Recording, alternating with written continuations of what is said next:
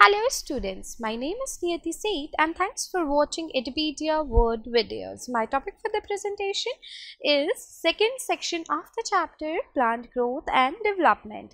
In this section of the video, we will discuss about the growth curve and phases of growth seen in plants. Okay, so let's proceed towards our topic, that is growth curve in plants. If we plot time on x-axis and growth, that is size per weight of an organism on y-axis, then we get sigmoidal like curve. The curve can be shown appearing slowly along the line and then it stabilizes. Okay, so this is lag phase, this is log phase or exponential phase, and this is stationary phase, students. So during the initial stage, which we call it as lag phase, the rate of plant growth is slow. The rate of growth then increases rapidly. Okay, it grows rapidly during the exponential phase. After some time, the growth rate slowly decreases due to the limitation of nutrients. Because of the nutrient limitation, growth rate suddenly declines, okay, or it gets to the saturated level. So this phase constitutes the stationary phase, students. The curve obtained by plotting growth and time is called as growth curve. So what it is? It is growth curve. When we plot time on x-axis and growth on y-axis. What is growth? Growth is size per weight of an organism, students. This curve is known as growth curve and it is typically sigmoidal shape or S-shaped curve if we talk about the plant. Okay, so I hope a growth curve is clear to you now, that if we plot time on x-axis and growth on y-axis, then we get a curve which we call it as sigmoidal curve, okay, or S-shaped curve, which we also call it as growth curve. The curve can be shown appearing slowly, as you can see. During the lag phase, the rate of the plant growth is slow. See, it progresses slowly. Then rate of the growth increases rapidly. See, that's why its shape is like this, because it is showing that it is growing at an exponential rate. Okay, after some time, the growth rate slowly decreases due to the limitation of nutrients, because nutrients may get degraded. That's why growth rate of plant starts to decrease, and this phase it constitutes the stationary phase, and this kind of curve is called as sigmoidal or S-shaped curve, okay, which is seen in plant. Now come to the phases of growth, students. The period of growth is generally divided into three phases. Which are those? First is cell formative phase, which we also call it as formative phase. Second is cell enlargement phase. It is also called as phase of elongation. And third is cell differentiation phase, which we also call it as phase of maturation. So the period of growth in plant is generally divided into three phases. First is cell formation phase, second is cell enlargement phase, and third is cell differentiation phase. Let us understand this by looking at a root tip. I'll show you the diagram in the later PPT, but for the time being, just know that these are the phases of the cell division, cell elongation and cell differentiation. During growth, meristematic cells, they pass through the following three phases. First is formative phase, where cell formation takes place. Second is cell enlargement phase, which we also call it as phase of elongation, and this cell elongates by stretching. And then comes cell differentiation phase or phase of maturation, in which cell gets matured, okay, and it lacks power of division. Okay, that means at this stage, at the phase of maturation, cell has no power of division. As you can see that this is meristematic cell. That means cells which keep on dividing, and it is isodiametric. That means it has same diameter. It gives rise to this cell, and then nuclear division takes place, which we also call it as karyokinesis. Karyo means nucleus and kinesis means breakdown. So nuclear division takes place, and then cell plate formation takes place. Because of the cell plate formation, see, this is cell plate, okay, and this is the primary cell wall. This is the large vacuole present in the plant cell.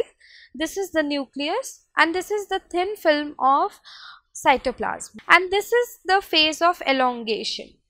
That means because of the stretching, cell elongates, and then it gets converted into a mature cell. See, this is the mature cell where secondary wall pattern has formed, and that's why this phase is called as phase of cell differentiation. Okay, so I hope all three phases of growth are clear to you now.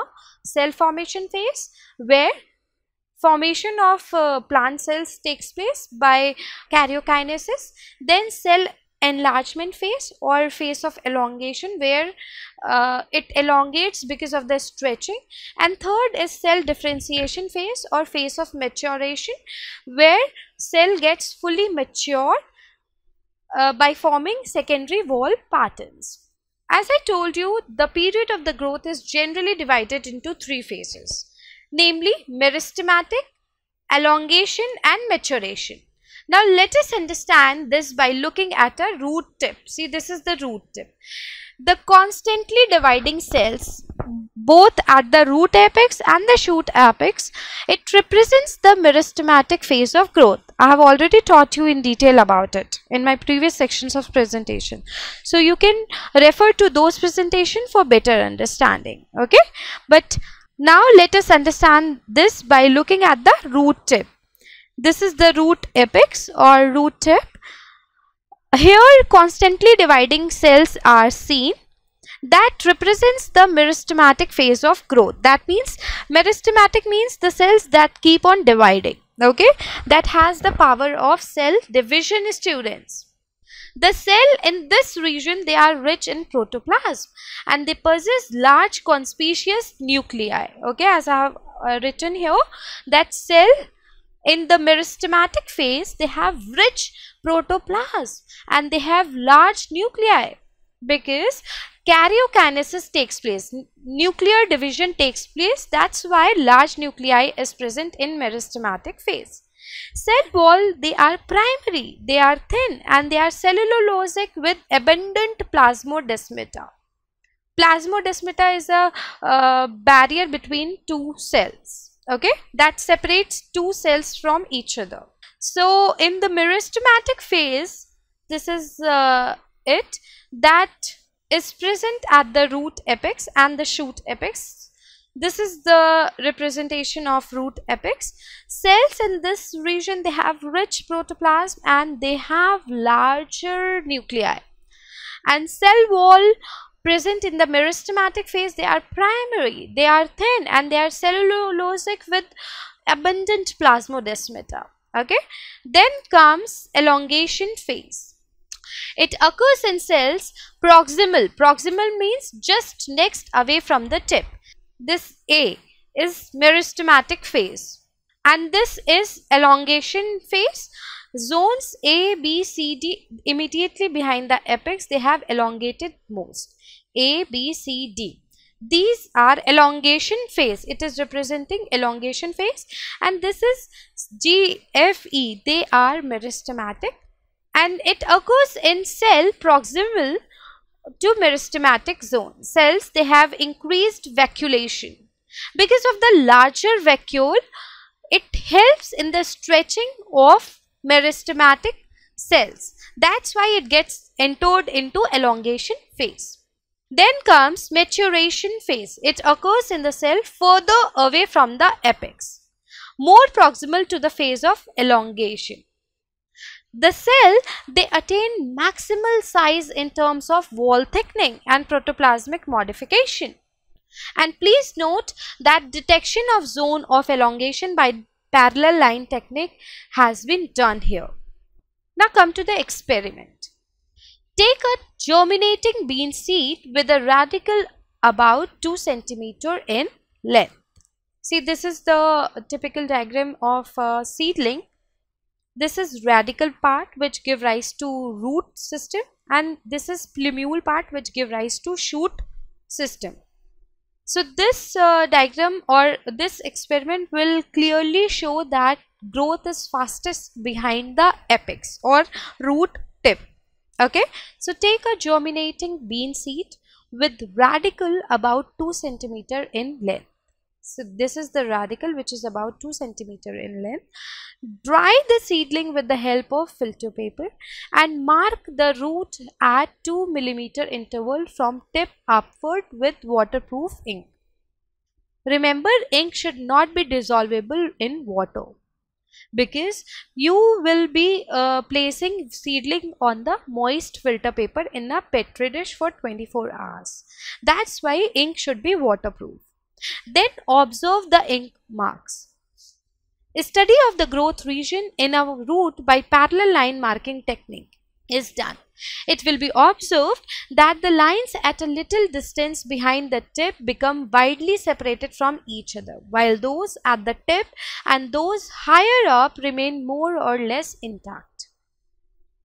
See, this is the radical part which we put on the petri dish, and this is the seedling which we have observed after 24 hours. So this is the elongation phase which took place, or which is fastest behind the apex, and this region is called as elongation phase. So this was our experiment to prove that growth is fastest behind the apex. Apex is tip, and that region is called as cell elongation. Now, measurement of growth. How can you measure growth of a plant?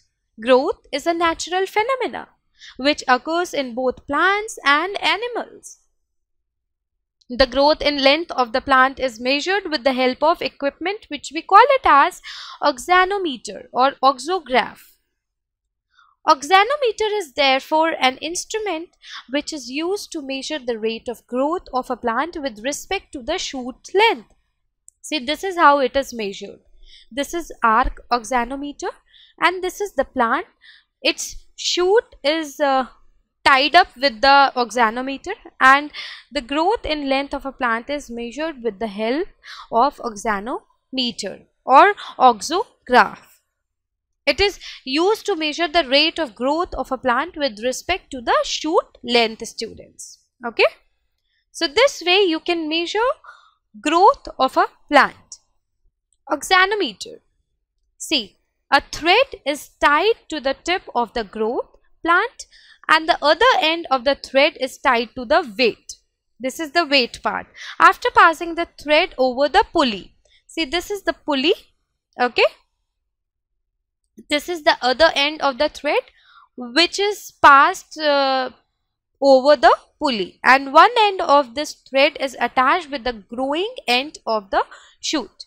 The needle attached in the center of the pulley will show deflection. See, this is the arrow, or this is the needle which is attached in the center of the pulley, and this will show deflection as the plant grows. The deflection can be read on the graduated arc. See, this is the graduated arc to find out the increase in the length of the plant. Suppose if we haven't tied here this plant, then it shows here.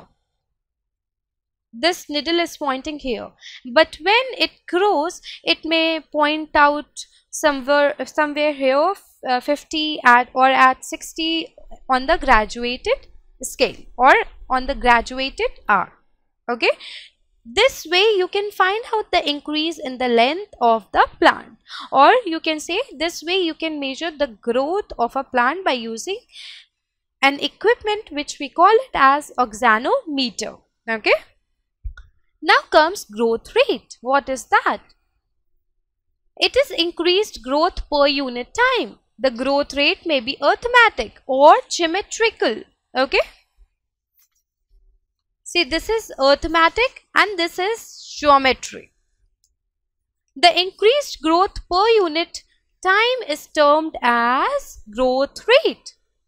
That means how much a plant has grown per unit time. That we call it as growth rate, students.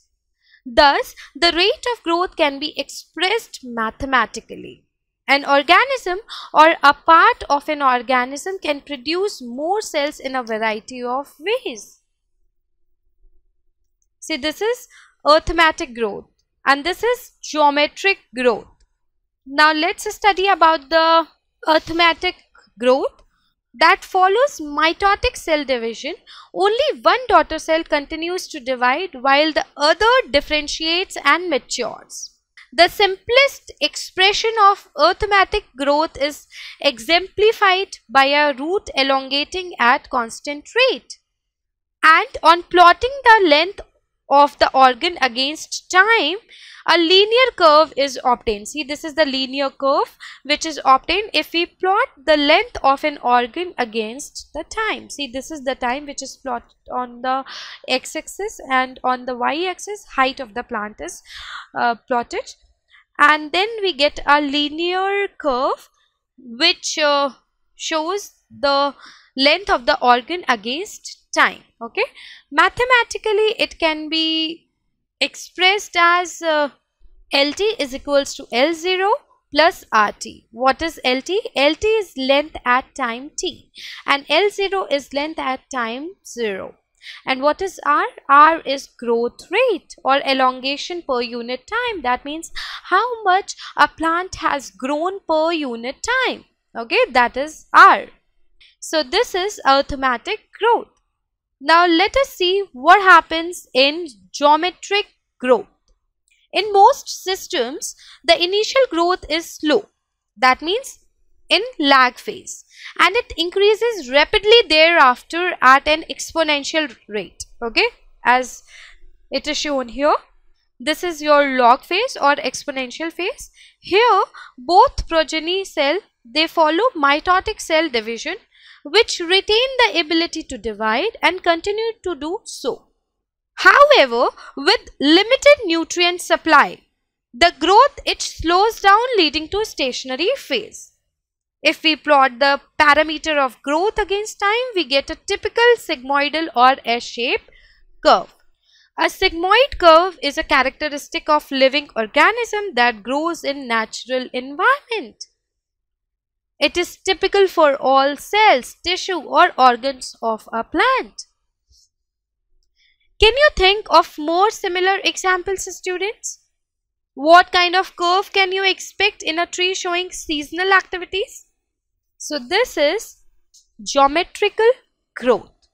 On plotting the parameter of growth against time, we get a typical sigmoidal curve. See, this is sigmoidal curve or S-shaped curve. If we plot size per weight of the organ on y-axis and time on x-axis, then we get a S-shaped curve, which we also call it as sigmoidal curve. A sigmoid curve is a characteristic of living organism that grows in a natural environment. It is typical for all cells, tissue and organs of a plant. And exponential growth can be expressed as W1 is equals to W0 ERT. What is W1? It is the final size such as weight, final height, final number. And what is W0? It is the initial size at the beginning of the period. What is R? R is relative growth rate. T is time of growth and E is base of natural logarithmics. Okay. Now students, what is relative growth rate? It is denoted by small r. It is the measure of the ability of plant to produce new plant materials, and it is also referred as efficiency index. Hence, the final size of W1, final size such as increase in weight, increase in height, increase in number, it depends on the initial size, that is W0, which I have shown you in the previous PVT. Quantitative comparison between growth can also be made in two ways. What are those two ways? first is absolute growth rate. Measurement and comparison of total growth per unit time is called as absolute growth rate. I repeat, measurement and comparison of total growth per unit time is called as absolute growth rate. And what is relative growth rate, students?